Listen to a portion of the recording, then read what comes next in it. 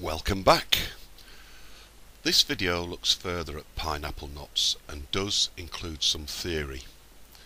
Fear not, Lisa Burton has produced a recipe book that will save you lots of work.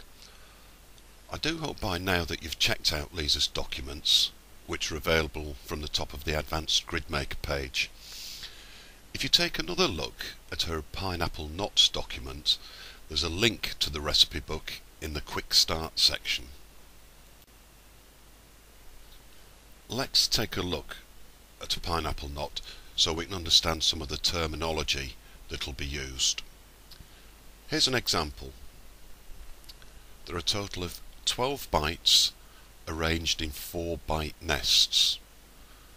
The base knot consists of 4 bites, as you can see here.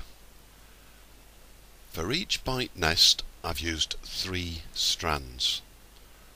From now on you'll need to understand the terms bite nests and strands. Let's see how I came up with this pineapple knot design then. I've reset the Advanced Gridmaker page, so I'm starting from scratch. Let me scroll down.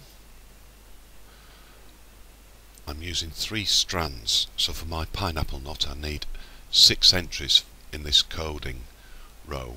I need 3 overs and 3 unders. And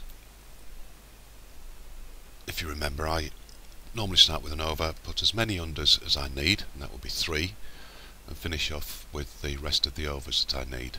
So that's 3 overs and 3 unders in total. I'm using 3 strands, so I'll use 3 colours. I could actually use 1 colour, 2 colour or 3 colours, but it just makes things easy to see if I use 3 colours: red, white and blue. I'm going to use a small strand gap size, 0.05 will do. I'll leave the shadow colour as saddle brown. I'm going to need 12 bites, because if you remember it's a 4 bite nest with 3 strands, so 4 times 3 is 12. I chose 21 parts as random. This may not actually work. If I was to refer to Lisa's recipe book, I know what combination of parts and bites work, so I do recommend that you take a look at that. Okay, I think we're ready to go. Column coding. We're not ready to go because we've forgotten that for pineapple grid we do have 3 nested bites in this case, but for 3 nested bites we need to shift the bottom bite by 1. Now we should be ready to go. Column coding, pineapple grid. Let's see what we've got. Now that looks okay, but if you look closely here, underneath the diagram we've got 17 parts and 12 bites. I wanted 21. Well, to increase the number of parts, if I drag this diagram down a little bit, I should be able to increase that to 21 and 12, 19, 20, 21. And that's worked. Did you notice that when I did that, the number of rows and columns changed as well? Let's say I've struck lucky by being able to drag that to get it right. I emphasise again, if you check out Lisa's recipe book, you know what will work and what won't. But when the diagram comes up, it may not be exactly what you expected.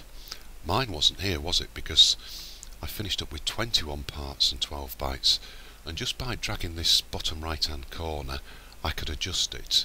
It's not an exact science, so a little bit of practice and persistency is sometimes required. But if I show you something now, if I drag this to the right slightly,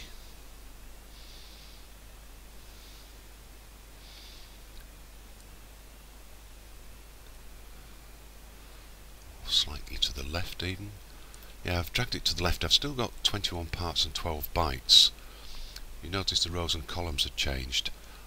I know that I need to adjust the rows and columns without changing the parts and bytes. That can be a bit tricky, but that's how it's done. If I wanted a longer pineapple knot, for example, with 4 nested bites and 3 strands, I could play with this bottom right hand corner and drag it until I find something. There's another one, that looks good. 29 parts, 12 bites. It's all about experimentation. Yeah, that doesn't look bad, it only uses 2 colours there, but that's not bad. There's another one. So you can try all sorts just by dragging this bottom right hand corner, or if you want to be sure that you're going to get something that works, use Lisa's recipe book. She put a lot of work into that, and it will save you tons and tons of work. One final bit of theory that you ought to understand. We talk about types of pineapple knots. You may not have noticed the different types as you've been experimenting by dragging the corner of the diagram, so let me explain. A pineapple knot, as you already know, consists of a combination or interweaving of a number of Turk's heads. Where one Turk's head encompasses the smaller Turk's heads, this is a type 1 pineapple knot. Here's an example. The red Turk's head encompasses the other 2. When experimenting like this, I would tick the consolidate overs and unders box. Do you remember why? Because it makes the run lists easier to understand when strands wrap round when going from top to bottom. A type 2 pineapple knot is one where each Turk's head is of equal size and the Turk's heads are stacked. Here's an example of a type 2 pineapple knot. The red and white Turk's heads are equally sized and stacked on top of each other. The next type of pineapple knot is one where 2 or more large Turk's heads of equal size are stacked and encompass the other smaller Turk's heads.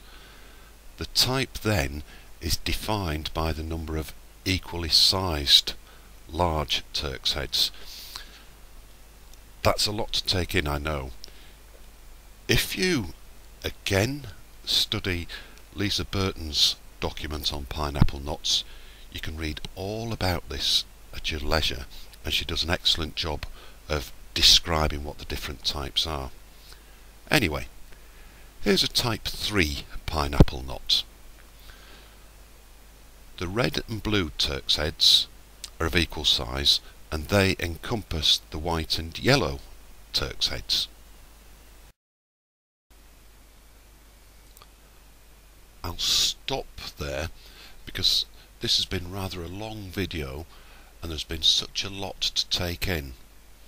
For more information, do refer to Lisa Burton's document on pineapple knots, where type 4 pineapple knots are also described.